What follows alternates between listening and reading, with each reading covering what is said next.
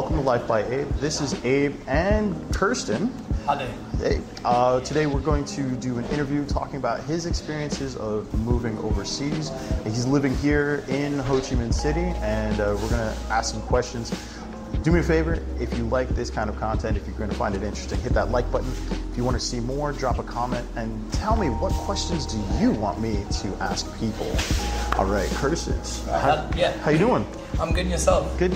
Thanks. Number one, thanks for coming on. Yeah, anytime. And two, let's just get right into it. I want you to give us kind of a brief history of your time living abroad. How long have you been abroad, and where have you been, and like how'd you get here? All right, well, it's not extremely interesting, but I started at quite an older age.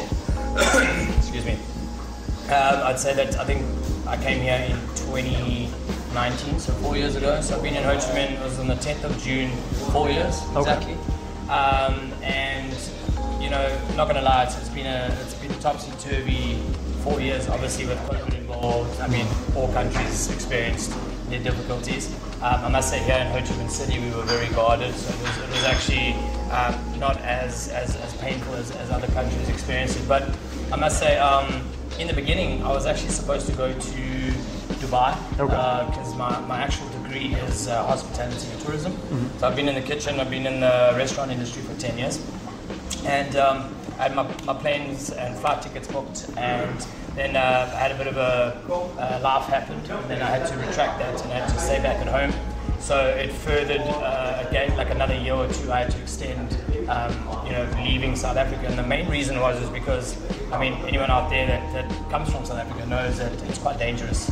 You don't make a lot of money, no matter what your degree is. It's quite a struggle. So the main idea for myself moving over was just to find a better life. And as a teacher, believe it or not, we make pretty decent money. And we live a comfortable life, a safe life. So my 4 years, even if I've had some ups and mostly downs, I must say that looking on the brighter side of things, Ho Chi Minh City has taught me a lot of valuable lessons. And I guess that's like in the whole aspect of things, just moving abroad from any other country, and from us, South Africa is a third world country. So moving to Ho Chi Minh City wasn't much of a change for us. So I didn't really get a culture shock. A lot of people are like, watch out for the culture shock. They spit in the streets, and this happens, that happens, and you'll see some weird things happen. And I promise you, we've seen it all in South Africa as well. So it wasn't much of a shock. So it was actually quite an easy sort of what's the word I'm looking for? Like Transition. That's the one. Yeah.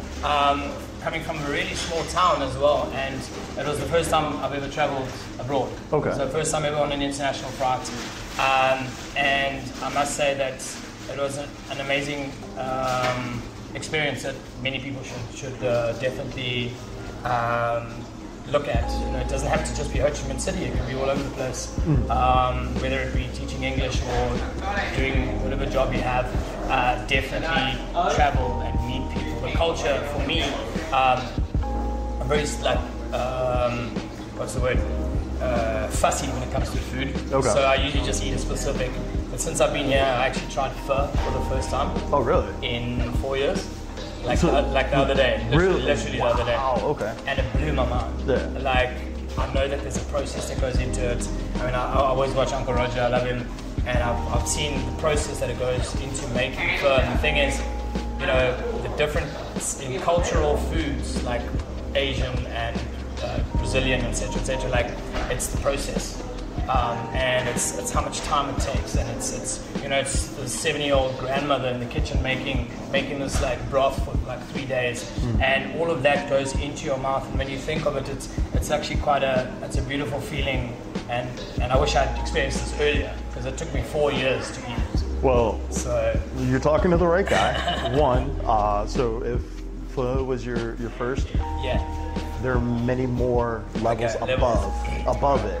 In my opinion, I've had bun and bun cha. Okay, yeah, and that's about it. Yeah. Okay, don't worry. We'll all right, fantastic. I'll point you in some directions. We'll go to some places. Awesome. Like I said, I haven't really experienced Ho Chi Minh to its fullest. I haven't been to all the little islands, just focusing on work at the moment, but there is such a vast area for youngsters and even people that are a little bit older that want to change your life and want to come to, as I said, not necessarily Ho Chi Minh City. It can be Thailand, it could be Ecuador, wherever. If you want to go teach English, just to get out of your comfort zone. And for me, it's and I mean I'm 35 now, so I'm getting long in the tooth, and every day I realize that I still learn things, like new things. Okay. And that's the beauty of being in different countries. Yeah, you get the different experiences, you get to see different things. So yeah, that's absolutely fantastic. And like, yeah, that's pretty much. I mean, there's obviously a lot of other things within Vietnam to sort of, I won't say watch out for, but any other country. For example, if I go to America, the chances of my card being cloned and my bank account being drained is quite high. The chances of you being in a motorbike accident are quite high. So each country has its ups and downs, but I must say, like, for the first country that I've lived in, I would definitely recommend it to many people that just need a safe haven and to live a comfortable life. And yeah, as I said, I take more of the good thoughts and positivity from Ho Chi Minh, and I'll probably be here for a couple more years until I move on to the next country, hopefully. Okay, well that's fantastic. I'm glad that you're happy here, you feel safe, you feel comfortable, and you're stepping outside of that comfort zone that you said with trying new food. So that's good. That took a while. So I'm getting there. Why do you think that took a while? So firstly, at that particular stage, I was obviously on like a big gym thing, so I was just eating chicken, rice, vegetables, and then also like so many of my friends said to me, but pho literally has chicken. It's got all the goodness. It's got bone broth. It's really good for you. And I think mentally, because I've been at home and I'm used to my South African food, I became stubborn, and I was like, no, sorry, I won't eat street food. That's dirty. Meanwhile, the streets when they cook, it's actually cleaner than your own kitchen is. And it took me probably about 6 months also to try the street food. It took me a while. Wow. Okay. Yeah. So if there are people out there that are similar to me, like, I would definitely suggest just jumping into it, because at the end of the day, the flavors here, Asia is well known for their flavors, and it's just, some of the stuff that and I haven't even experienced a percentage of it. So I'm really looking forward to delving into some cultural foods and just experiencing Vietnam a little bit more. Okay, interesting. I'm glad that you're able to do that, and thank you for telling us your story of like how you moved abroad and everything. That was it. So you touched a little bit about like you not feeling safe at home and you wanted to get out and make money. But were there any other motivations that you had when you were making that plan to leave and move abroad? Yeah, I think traveling was one of them. Because also, once we had looked at everything, or myself had looked at Dubai. Dubai is extremely expensive. Obviously, I've got lots of friends and family that live there, and it's not for everyone. But if you do have a decent job and you are able to do like a year's worth of debt, because you have to pay like literally like your housing and your car, you pay up in front, and then if you don't have the money, the bank say, don't worry, we'll give you however much, because the more debt you have, the happier they are. Yeah. So once I'd figured that out, I was like, oh, okay, maybe Dubai is not a great idea. So I came to a country that cost of living is cheaper, and safe. I say safe in the sense of, in South Africa, unfortunately, it is very dangerous with regards to, no matter what color of your skin is, it is just at that stage where our country is so depleted and so corrupt that you are not safe. You cannot walk out of your yard at any particular time. You're always looking over your shoulder. And if you've got a female in your life, or if you've got any mother or sister or friends traveling with you that are females, and you're in South Africa, you are always on edge. Here in Vietnam, as soon as I landed, I went for a walk at like 1 o'clock in the morning, and I thought to myself, this is absolute bliss. Like, no one's bothered me. I'm so safe.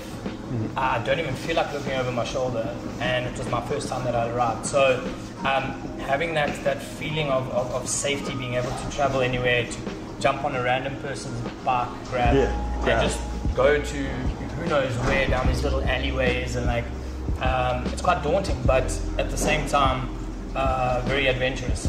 So to answer your question, it was a lot of it had to do with safety. A lot of it had to do with money as well, because in South Africa, compared to what we get here, it's ridiculous. I mean, I can't even fathom the differences between the amounts of cash that you get. And then you can't save any money in South Africa either. You know, costs of living is very expensive. Petrol is ridiculous. And it was just me wanting to save money, wanting to travel. And Vietnam just seemed like one of the most sort of recreational, easiest countries to do that, because you got Ha Long Bay, and then you have, you know, Phu Quoc, and you have Nha Trang, and you have all these beautiful little beaches that are untouched that everyone goes to and sort of like goes and visits. So that's eventually my goal. I haven't had time to travel, but once I do, I definitely will delve a little bit more into. So that was the whole sort of thinking behind the whole thing. Okay, that's good. And, you know, it is like getting out of your situation, feeling safe. That's super big, and that stress actually ages you faster than don't even anything talk about else. it. I think I've got a whole bunch of grays because of that. But it's a completely different feeling. I would never be able to have what I have living in my own apartment, my own bike, or my own transport. Living from paycheck to paycheck, but still being able to have some left, like that's never been a thing for me. So having that peace of mind is really just it's unexplainable. It just makes you happy, and life is stressful as it is. So depending on what countries and stuff that you pick, I would definitely start off with Vietnam, because it is definitely the easiest and the cheapest to live. Okay. Yeah, interesting. And then let's go back to like your experience, your 4 years of living here. All right. Is there if you could do it over again, is there anything that you would change? Is there anything that you would do differently? Yeah, so I think I would plan it a lot better. Okay. Because it was very rushed. I sort of spoke to a friend for a couple of days, didn't really do much research, came with a whole bunch of winter clothes, silly things like that, you know, like where you get to this tropic country, there's like 110 humidity and 40 degrees all the time. That would definitely be one, and maybe just become a little bit more prepared. Okay. In the sense of be aware of other people's cultures. And obviously, coming from South Africa, we have a whole bunch of different colors, skin, and languages and all of that as well. So we do understand the culture. But a lot of people sometimes get annoyed with certain things that other people do, and they lash out. Or as a Westerner, we're very impatient. We're very inconsistent in that way, where, you know, one day we'll be happy and we'll wave, and the next day we won't. So if I could change something like right in the beginning, I would definitely be more friendly. Okay. Because for some reason, you know, I was happy being here, but I was also very, very frustrated because I didn't understand. Obviously, the language barrier is a big thing. That's probably something that I would have done then as well, is just learned the very basic stuff like hello, goodbye, thank you, those kinds of things. Like in Vietnamese? Yeah, in Vietnamese, because the thing is, like, if you go to any country, and I mean, I would do this if I was going to Spain for 6 months or a year, let's say, I would definitely learn the basic structure of the language, because it's so much easier to get by. The people are more friendlier to you as soon as you can speak their language, and as soon as there's not that massive barrier, because then you get your back up and they get their back up, and then at the end of the day, like, no one really wins. So I would definitely come with, I came with an open mind because like I said, there was no culture shock. But things like not getting angry when their indicators stay on for 5 hours and they don't turn left. And just like there's no road rules. Just like silly little things that shouldn't irritate me, did. But now that I've been here for so long, like it doesn't even bother me anymore. So actually, not, I don't want to correct you, but yeah. That's actually culture shock. The irritation, that frustration is. So there's like 5 stages, and that's one of the stages where anything that you found cute or cool in the beginning, and then like later on you're just like Well, one of my peeves is when, and it could be anyone, it could be Westerners or whatever, if they're driving together on the highway and they're speaking to each other, I want to do my head in. Like it's literally. But other than that, you really learn how to be a good driver. You learn how to be patient. Just things that would really annoy you back at home. Like I was a very, very impatient human being, and I've become a lot more patient. I'll let people push in, and even though I'll still correct them, just be like, hey, next time be in the line, kind of thing. They probably don't speak English, so it's fine. But there's no use in getting annoyed with that human because they don't know better. Because that's just how Vietnamese culture are. They let them do. You know what I mean? Like it's very family oriented, and also what I do love about Vietnam is that the older generation are really well looked after.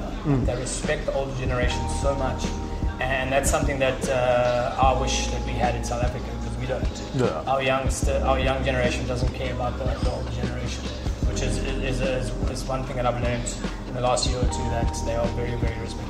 It's quite a good thing to learn from. And the family is number one over everything. So which is absolutely beautiful. It really is. Which means that if you have children here, that you're going to be looked after if you raise your children like that, and the society's then going to pressure them to also follow the rules and everything. So excellent.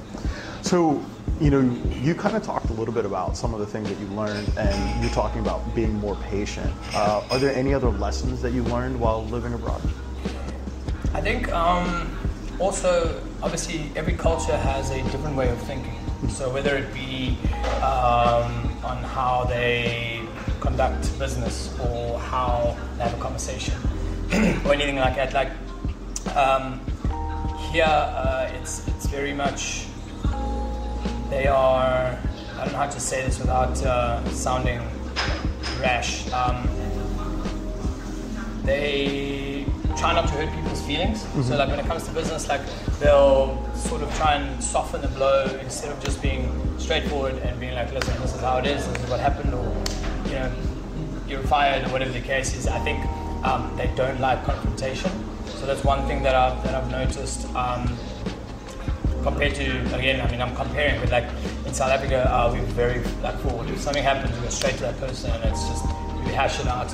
Here, it's a little bit different, and I've learned how to control that, because obviously when I was working at a center for English, I used to have a lot of altercations, and a lot of it was language barrier, but a lot of it was my body language. So I would always come off very sort of not animalistic, but like sort of the alpha male, and they would get very sort of intimidated, and then I wouldn't get exactly all the answer that I was looking for, and there was just a lot of frustration. So I've learned how to understand that English is not their first language, and that they are trying. I don't know their language, and I've been here for 4 years. I consider that quite rude, because their language is extremely difficult to learn. So I've just learned a lot of appreciation from just being around their culture and just noticing little things, like, for example, they're very, very festive. They like to go out after, even after work sometimes, and they work extremely hard. Vietnamese, and I feel really bad for them sometimes. Like, I don't think they have a chill. Like Monday to Sunday, 16 hours a day, and then it's family, and then it's sleep for 2 hours, and then you're up again, and it's amazing to actually witness how hardworking they are. And I've sort of taken that in and realize that why am I complaining about my 18-hour week schedule when some of the people are working like 60, 70 hours a week. So there's a lot of things to be thankful for once you sort of look at it from another angle. Okay. Yeah, absolutely. And I mean, that is a, I think no matter where we go, coming from, I'm coming from the U.S. Sure. Anywhere I'm going, you're learning something, you're getting to see something. And while you have those frustrations, you also, in the back of your mind, if you understand that it's not the same, common sense is not common. Exactly. Common sense, common sense comes from your experiences in your environment, and that's what makes sense to you. Doesn't mean it's going to make sense for someone coming in. Exactly. Yeah. So And I think it's also, I won't call it ignorance, but it's also, I felt quite ignorant in the beginning because again, there were a lot of things that I didn't know about the culture, and I was like, I'm living here for 4 years already, and I don't know these things. So I felt quite ashamed. So it was when you're living in someone else's country as a visitor or foreigner. Like, definitely try your best to get stuck into their culture, because I promise you now you'll be surrounded by so many people because they enjoy it when you try. Yeah. And then you just get like invited into this community, and it's quite welcoming, and especially if you're alone and you're here for a couple of weeks. If you do that, I promise you, like you'll feel at home straight away. Okay. Yeah. It's very helpful. That is. I want to touch a little bit on your experience here, something that I've experienced. When you were doing something for your first time, for your first week, first month, and then all of a sudden someone's laughing at you, like straight in your face laughing at you. How did that make you feel?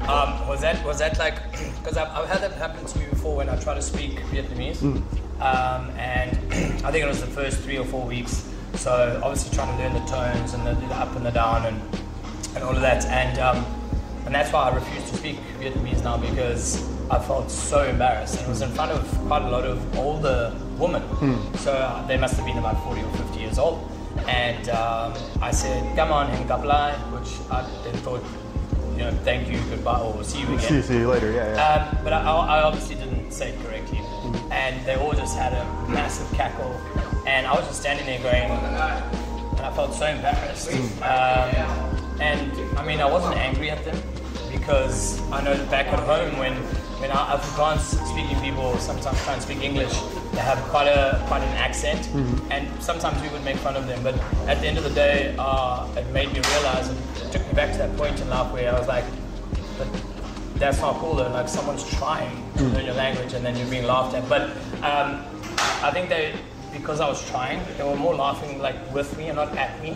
But at that particular moment, I felt like they were. Yeah. And ever since then, like, I hardly speak Vietnamese, or I haven't even tried like learning more of their language, because I was just like, if that's going to be the outcome every time, I'm not going to do it. Yeah, it makes you feel. But yeah, it makes me feel insecure. So I've learned that whenever there's a mistake or something like that, the general here in Vietnam is to laugh. All right. And it seems like they're laughing at you, but they're just laughing at the situation. All right. And they're like, yeah, this is fun.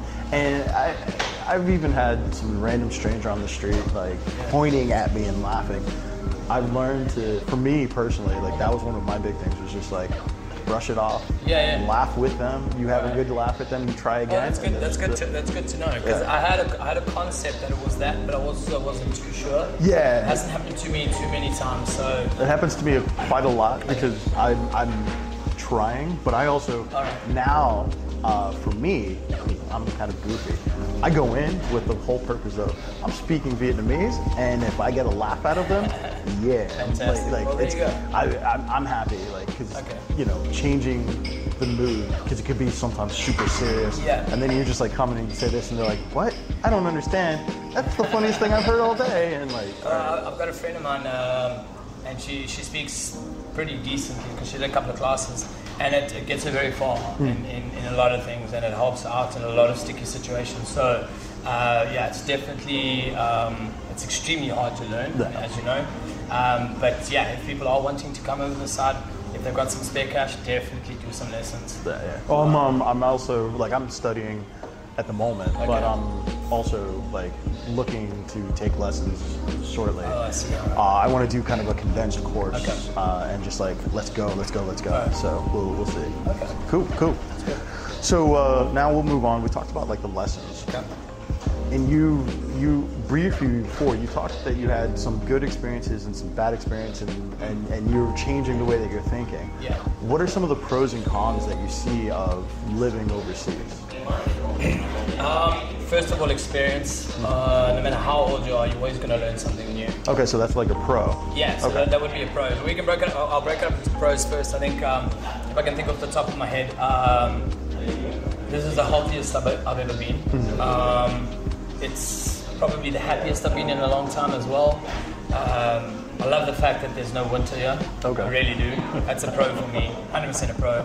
So like you won't find me in Canada or anywhere else. I'm not going there.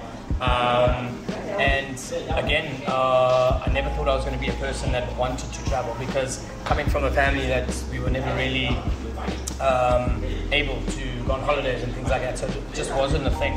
So I had to stay in the backyard and try and make my own adventures and keep myself busy.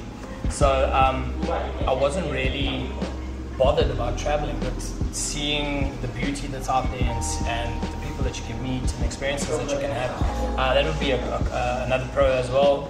The different cultures that I've met, American, Brazilian, you name it, and being more interested in other people's cultures, asking them questions when I never gave one. And now I actually do. I do care about, if I meet a Russian person, ask them a few questions about what's happening up in the world, or Ukrainian, or whatever the case is, because there is a massive melting pot of people here from all different sides of the world.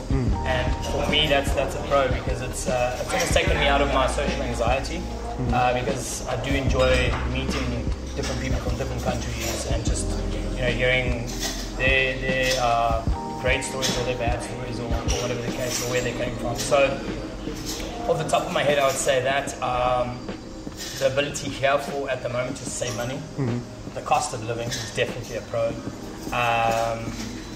Getting around from place to place, especially if you stay where we are now, the expat area, everything is literally You can walk to most of the places. You don't even need a bike. And safety is definitely one of my main priorities, and I would say that's a massive pro. Cons, I'd have to say obviously the language barrier, and also like the traffic. Okay. Sometimes gets to me, but traffic's all over the world. But having to go around like any specific circle in Vietnam is a nightmare to anyone. And if you've been driving, I'm sure, for a couple of years, I still get the jitters when I go around certain, because again, there's no right of way, there's no. So a con for me would be the roads are quite dangerous, and recently being in an accident, it's made me very weary. So yeah, just like a warning to anyone that comes here, just take it easy. Don't go and get yourself a 650 and think that you can cruise up and down the roads without anything happening. There's probably one or two other cons, but at the moment, off the top of my head, I probably couldn't. The karaoke is something that drives me up the wall. Maybe the empathy side of things, like for example, if you're living in a apartment block, and this happens all over the world, I guess. I'm not just pinpointing certain people, but it seems to me that certain people just don't really have what's the word, they don't really think about other people that live around them or underneath them, or, you know what I mean? For me, that's been because we live in such a built up area.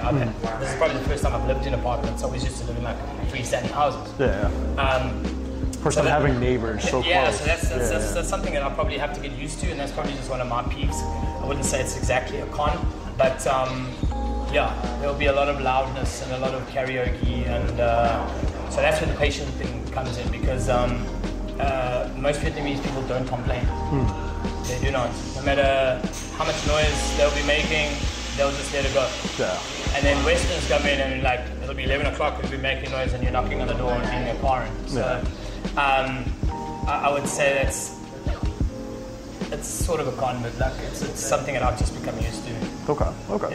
Yeah. I think after your first 6 months here, you kind of just become accustomed to it. I think it almost becomes normalized. Like for example, the first time I saw someone literally driving and then just spitting, I was flummoxed because even in South Africa you don't see that often. And or for example, what was the other one that I saw that who was like get off your bike and just relieve yourself anyway kind of thing. You obviously don't see that in first world countries a lot because that would be a fine or would be a arrest. Yeah, pretty much. So for that, they're quite free in doing that, and that doesn't bother me. It's when you gotta go, you gotta go. I think. And the thing is that they don't have like public ablutions and places that have toilets everywhere. So it is a bit difficult. But other than that, probably another con would be some of the smells that you would find in Sabah. Okay. Whether it comes from the river or whether it comes from certain things being dead, like I've smelled some funky smells. But then at the same time, you drive by a barbecue spot, you're like, oh, that smells so good. Exactly, and it'll be the same smell mixed in the barbecue. So I've also become accustomed to that. Sometimes some of the smells I get stinks, but it doesn't even bother me anymore. So yeah. But and we're living in a city now. You're coming from like you were saying, a small town with probably super fresh air all the time. And, so the pollution and that would also obviously then also, now that you reminded me, would probably be also quite a con because you open up your balcony and you get this waft of like just heat. So you've got your aircon on all the time. And I've constantly got like a little tickle and stuff like that from that because you're in and out, the heat and the cold and heat and the cold. So that would probably be, if you have a weak immune system, you're going to get sick quite a bit in the beginning.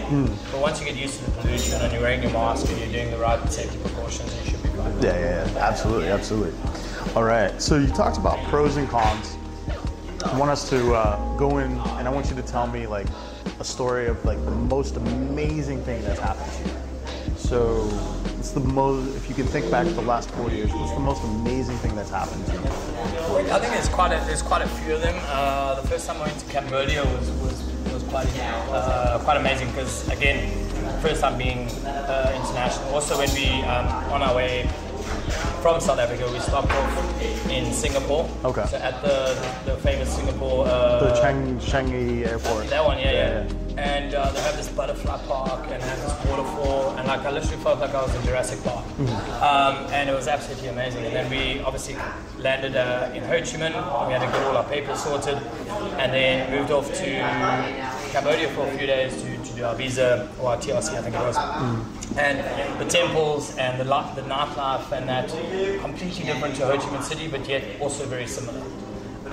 So for me, that was very enjoyable. I haven't traveled anywhere else, unfortunately. I've been to Vung Tau, which is not bad. Yeah. It's a nice escape from if you just want a little bit of beach. But if I had to pinpoint something amazing that happened, it would be teacher oriented. Okay. I'm not going to mention the name of the school, but there were a few kids that were slightly challenged, if I can say it like that. And as you know, here it's not really something that they. Attention is not brought to it. Yeah. So we had to sort of navigate to that on our own, and after about 8 months working with, I can't remember her name. I think her name was Bella. So I was in the kindergarten for this one, and the kids here are absolutely adorable, and teaching was never on my radar, but now that I've been doing it for 4 odd years, it's something that's become a passion, and it's something that's taught me how to reach my goals because I've always procrastinated. And after 8 months, Bella, she couldn't, I think she was 4 or 5, she couldn't cut, she couldn't draw, she couldn't write, she couldn't read, she couldn't speak English. And after 8 months of me just consistently like putting her in a corner, because she had like weird tics and so it must have been some form of Tourette's, if I may say that. I mean, I'm not a doctor, so I can't diagnose. But anyway, so after a while, her tics stopped. it took her about 4 months for her to hug me. And then another additional 4 months for her to start actually raising her hand and starting to speak. And on that day, I'll never forget it, she said, "I love you, teacher," and she'd never ever spoken English to me before. And she gave me this big hug. And as silly as it sounds, like I teared up because for me that was an amazing moment that I'd experienced in another country, not specialized in a specific field. And this little girl was very attached to me, and I'd made a difference. And I think that's something that's, I mean, there's probably a lot more that I can think of. Another one is when your petrol runs out on your bike, you'll just randomly get a Vietnamese foot that will just come out of nowhere, and you'll just hold on. And that's what happened to me. Like I had no clue what the hell was going on. Excuse my language. And all of a sudden I just started getting pushed, and I didn't know what to do, and I was just going, and he was just kept on doing this, and he took me to a petrol station, and I didn't have money on me, so he paid for the petrol as well. And then I was like, "Can I get your number?" And like he's like, "No." He was so friendly. He didn't speak a word of English. And that little brief act of kindness was like mind-blowing. I wouldn't even think that you would find that anywhere else. So that for me is probably what stands out as well. Okay. Again, there's probably a lot more, but if I had to think of two really, the ones that really like sort of show would be those two. Excellent, excellent. Now, you can't have good without bad. So now let's go into the worst experiences that you've had living abroad. I have to think about this one, but I think in the beginning, the first 3 months was the most difficult because trying to get your papers, trying to get your TRC is an absolute nightmare. Life is made to be quite difficult when you're a foreigner. I don't think it's done on purpose. It's just the way the governments run because they change their rules and their regulations like every day. So just the trip going to these departments and having to get these things signed and stamped and trying to figure out what's going on and translating this and that, like it can be an absolute schlep. And that's happened to me a few times. I would have to say every time I have to renew my visa, I get like absolute PTSD.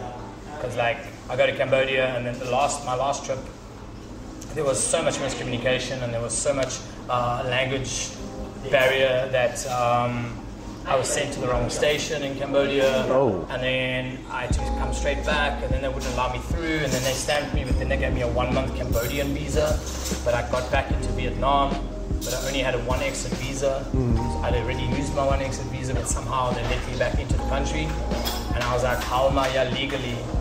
And then I went to the people that I was working for at that stage, and I showed them, and they were like, they had no clue, but somehow they fixed it.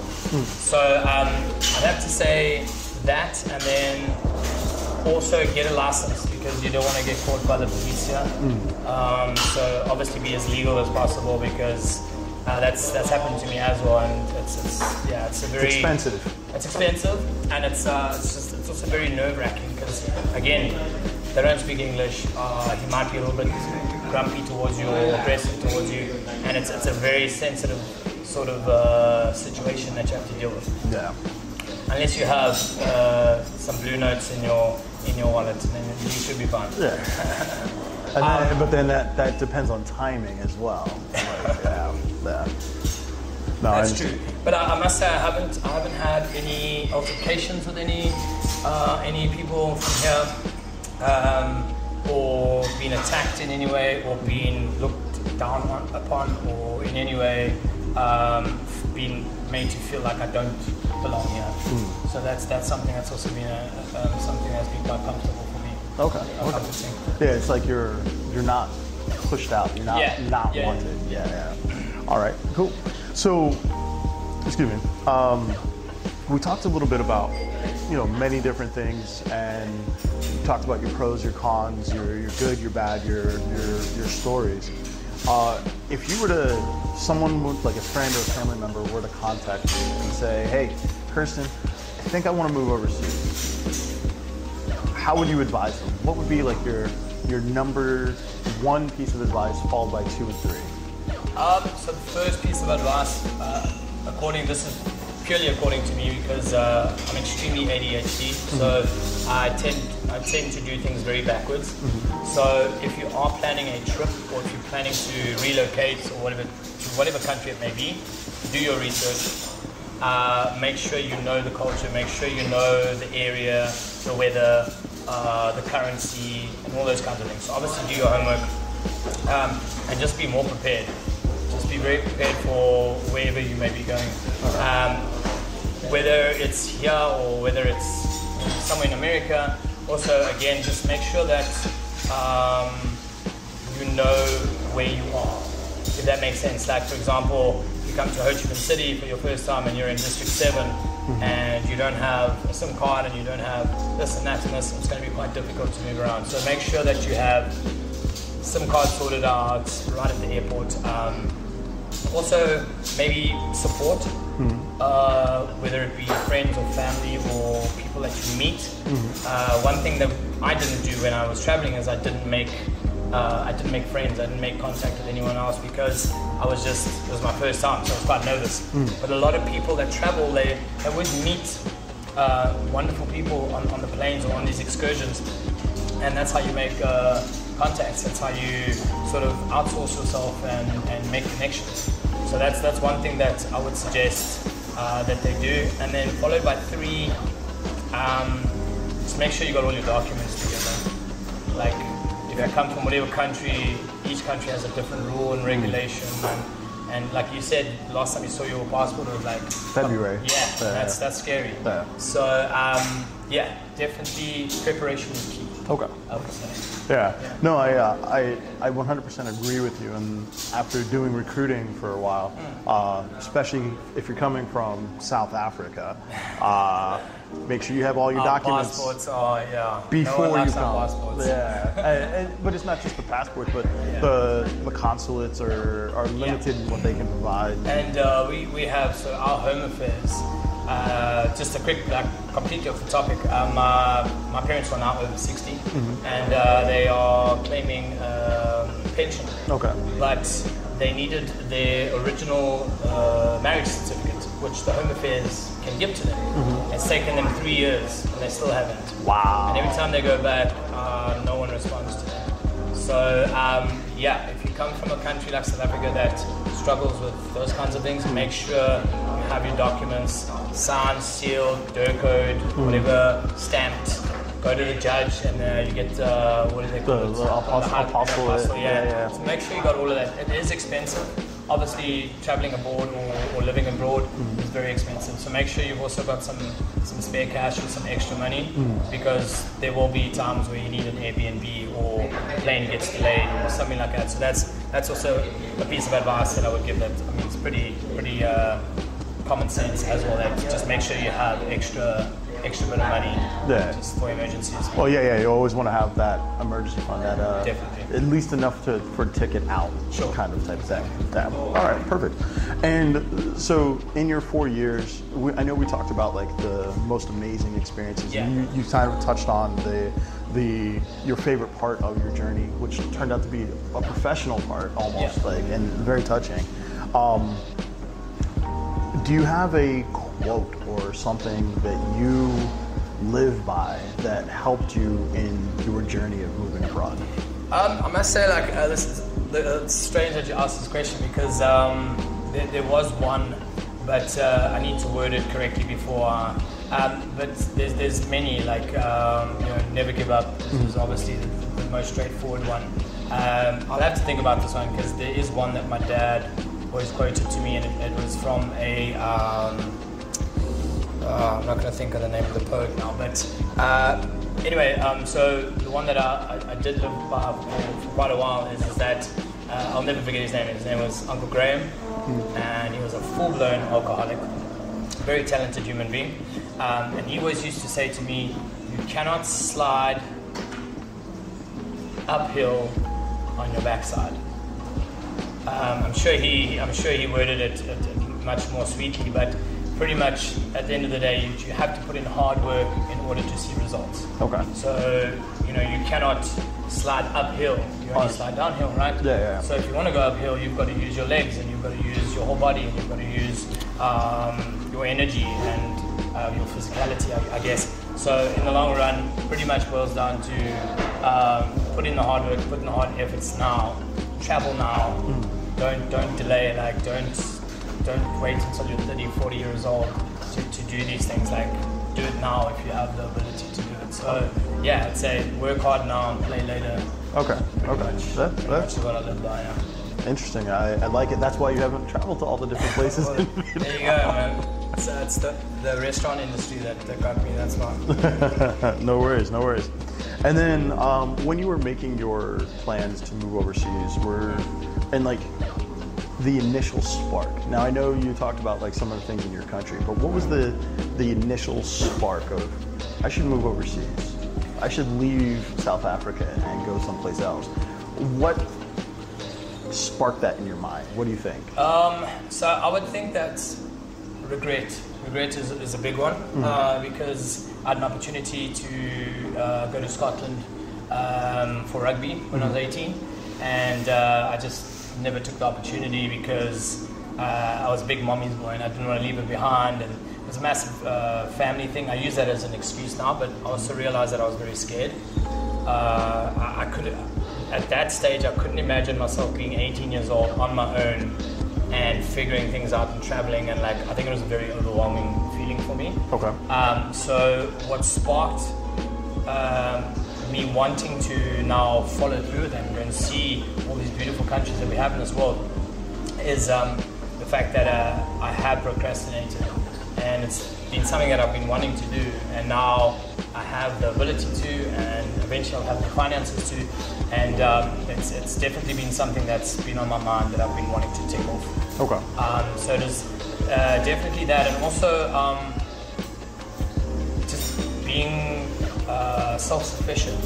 Even though I was, when I was in South Africa, I was very much, I moved out of my parents' house when I was 17 or 18, but I still felt like I relied on them a lot.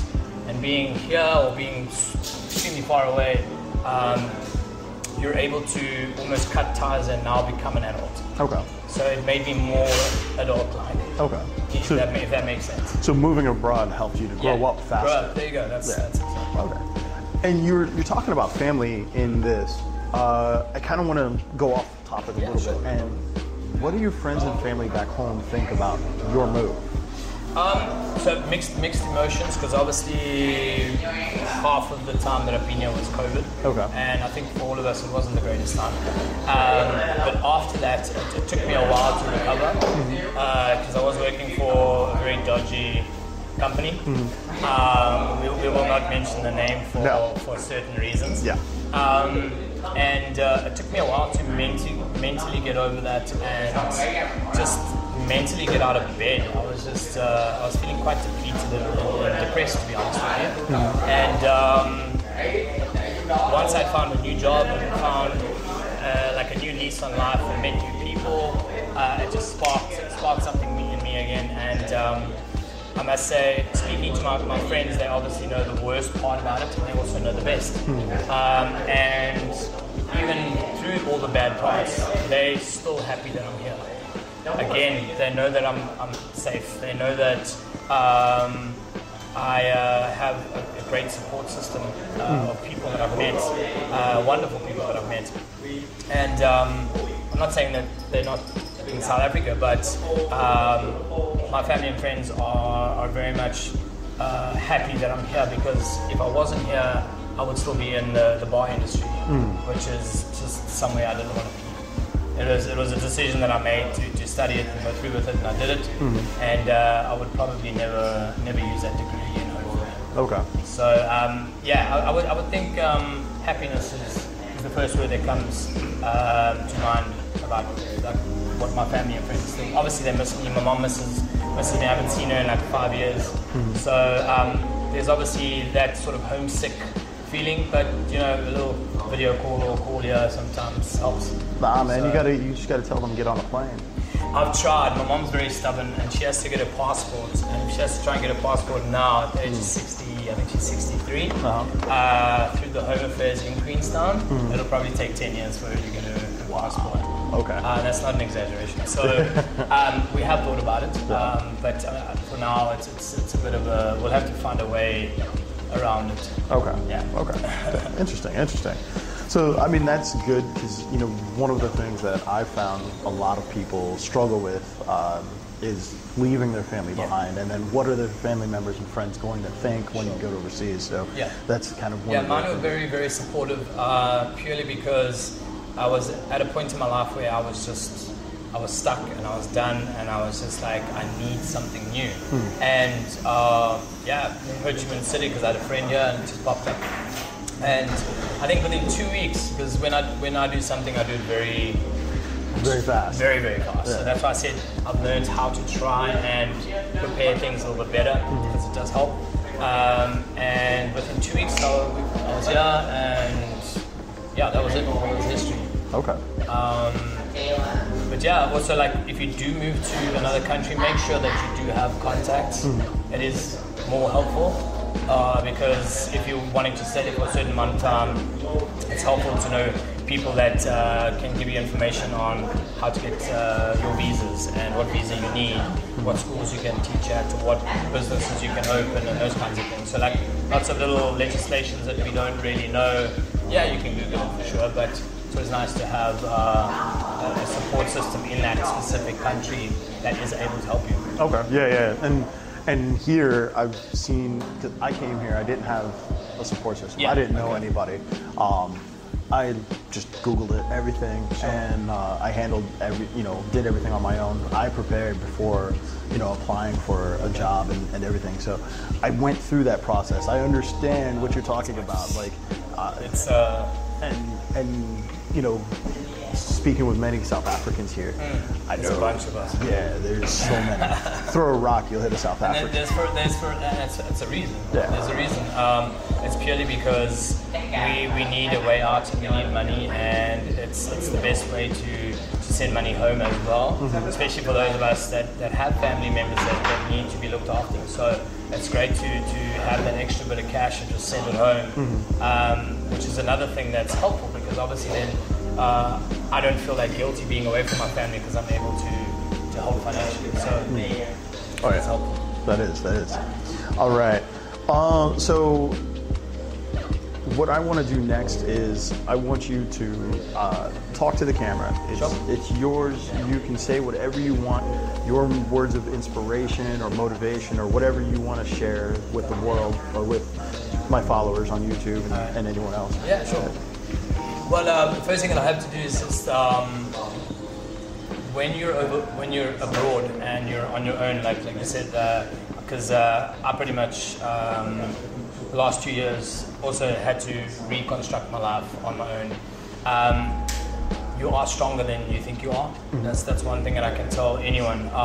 As soon as you start getting that fear of what happens if I get lost, what happens if I get stuck, or I'm afraid of flying, or I'm afraid of this, like, put that aside, because at the end of the day, the goal, there's a much bigger goal in life at the end of the day than being stuck in one place.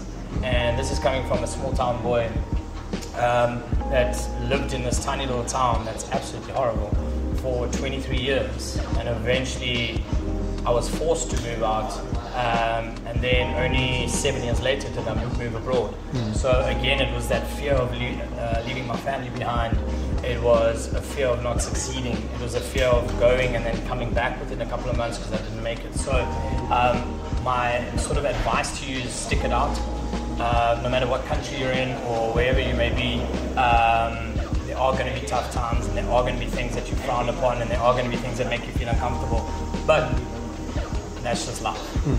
Wherever you may be. For example, I love the weather, but a lot of people don't. Here in Vietnam, like, I really enjoy the weather. I cannot think about going home right now and be in -1 degree weather. And then again, embrace the journey. I would say embrace the cultures, embrace the people that you meet, and you learn a lot of things about yourself once you're able to be around different people and not be judgmental. That's one thing that whilst I was speaking, a lot of times I was saying a lot of the Vietnamese people do this and that. In no way was I putting them in a box or anything like that. It's just each culture has different things that we might not agree with, or we might. But at the end of the day, I'm in their country, so therefore I'm going to abide by their rules. So that's another thing. Like, don't go to a country and think that you can be who you want to be and push your weight around. Like, respect their culture, respect the people, and just know that you are there for a reason. Whether it's just traveling, just be kind, be a nice person, and people will be drawn to you. They'll help you, and you'll have the best times of your life. So that's pretty much what I've learned in the last 2 years. And be positive as well. There's going to be a lot of times where you're negative and your finances aren't great, or you weren't able to send $1,000 home because you had an accident, whatever the case is. These things happen. It's going to happen at home. It's going to happen abroad. So either way, it's inevitable. It's going to happen.